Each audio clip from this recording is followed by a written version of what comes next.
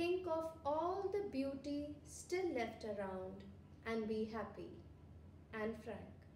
Hi, I'm Akila. Today I'm going to read a poem, a haibun called Genealogy, which was published in this book called Red River Book of Haibun. This book is a collection of 102 haibun written by 61 poets across the world.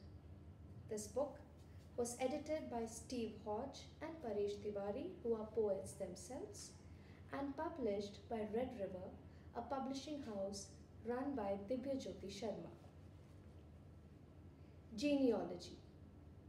Every night, the river rippling under the bridge pulls me along the bank where trees kiss their reflections. In the middle of this river, a barren branch dares to break the seamless flow of narcissism.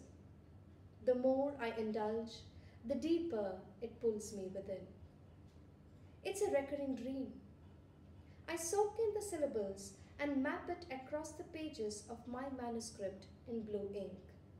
The pen moving in the same manner as my daughter's hands with oil pastels, rotund and pointed, like mother's fingers kneading dough.